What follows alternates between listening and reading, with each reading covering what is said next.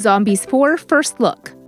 Following on from the cliffhanger at the end of the second film, Zombies 3 sees the students at Seabrook grow increasingly suspicious after some intergalactic outsiders show up to compete in the cheer-off, with things quickly going rather awry. If you've already caught up with the new film, you might be wondering if that's the end of the franchise.